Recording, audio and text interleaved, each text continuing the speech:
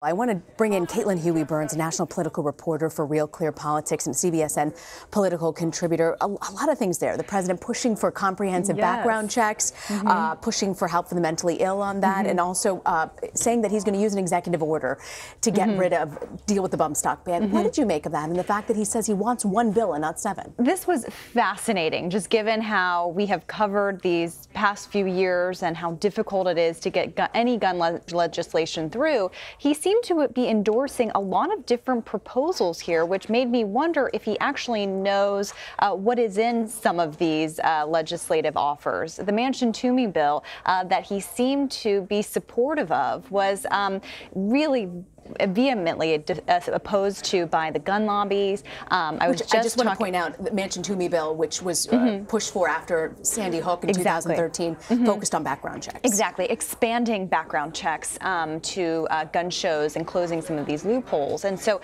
there were 4 Democrats at the time that voted against that bill. There were only 4 Republicans that voted for it. So that was very interesting to me.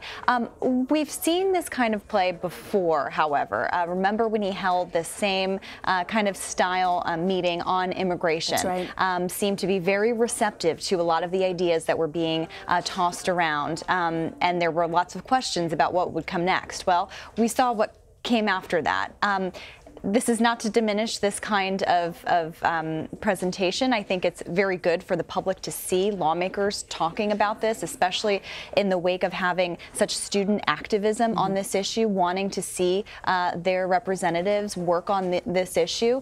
So we'll see where it goes from here. He kind of tasked 4 of those lawmakers who have been very involved on this issue to come up with something. It's just not clear exactly what that would be still. You know, it was fascinating because his explanation for why gun control hasn't been pushed forward was 2 words, essentially, last go-around, Barack Obama. Exactly. But, I mean, for those of us who covered it, you know, last go-around, President Obama was pretty aggressive about trying to get votes out, and it didn't pass. It was a narrow loss on that bill. You're completely right to point that out, and that we've seen this kind of over and over again, that doing something that Obama didn't do or wasn't able to get passed is something that kind of fuels Trump in some of these. He likes to unravel the things that the former president has done, and also do things that his predecessors were not able to do. So he's taking that as kind of an impetus to get something done. But you note exactly right that the former president Obama pushed very hard for Manchin-Toomey, and it still did not get the support it needs. Now, what was interesting is you heard Brian Mast, congressman from South Florida, who lost 2 legs in Afghanistan, who has been pushing for the ban on the assault weapons, which is important because he's a Republican, telling the president that he has a unique credibility on this issue because people are more trusting of him than they are of the former president as it pertains to the Second Amendment. There's also, in polling, we've seen wide support for expanding for universal background checks, and so I think the president is also kind of internalizing all of that. You know, it was also fascinating, Caitlin, when you saw the one person who was affected by gun violence, Steve Scalise, in that room, pushing for conceal and carry, talking about that, and then the president said, not going to pass. Right. That was also a fascinating moment, which kind of, you know, did show that he kind of knows where some of these votes could be, even though he was kind of seeming to endorse a lot of things that Republicans traditionally have not been behind. Congressman Scalise was saying that they did pass that bill last year to enhance the current background system, enforce the laws that are on the books, but that was attached to that Concealed Carry Reciprocity Act, and that is how that bill passed. And so he was trying to make the point that this is also an important issue to Republicans and their constituencies on the House side. Again, they're going to, whatever they come up with, will face that dual challenge of getting something through the Senate and also getting it through the House, and you know how invested the president will be in something that will take weeks, I'm sure. We heard him repeatedly say that he can write off and take care of bump stock, do a bump stock ban with an executive order. Right. True? There is a lot of controversy around that because the ATF has ruled on a couple of occasions over the past decade that they were not of the authority to rule on that. And so they're, by doing this by executive order opens up to a lot of legal challenges that could come forth. And that's why you've heard lawmakers on Capitol Hill saying that they want a legislative fix to address this issue so that it is done and they can move on. And there is bipartisan support for that. When you talked about the gun lobby, we saw Senator Chris Murphy, of course, who represents the state of Sandy Hook, where the Sandy Hook shooting took place in Connecticut. He said that the gun lobby has veto power. Well, we've heard this a lot over the past couple of weeks since this horrific shooting. I would note that, and we've covered Congress, you know that it's more of the Republicans and their constituencies, the members of the NRA, not necessarily only the lobby itself. And so this is what people came to heads with in the last go-round of this 5 years ago, which is this pushback from constituents, not only in these congressional districts, but also in some of these states where Democrats represent, states like North Dakota.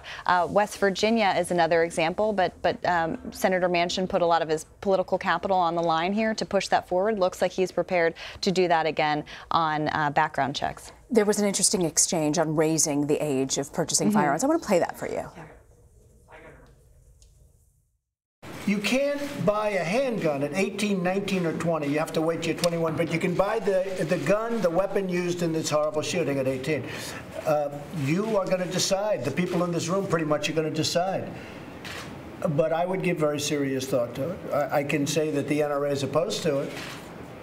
And I'm a fan of the NRA. I mean, there's no bigger fan. I'm a big fan of the NRA. They want to do right. These are great people. These are great patriots. They love our country. But that doesn't mean we have to agree on everything. So what do you think? Do you think he's able to get Republicans to move on this, or is it going to be the president versus Republicans? Yeah, I don't think there is an appetite among Republicans to move on this, and this might be just a state issue. It was interesting because I've been talking to gun rights groups over the past several days about what they want to see, and they were very troubled by the president bringing up that age requirement earlier on, saying that it strips Americans from their Second Amendment rights. They also noted that he hadn't talked about it in the past couple of days. So him bringing it up again today is significant, but I don't think there is enough support in Congress for that.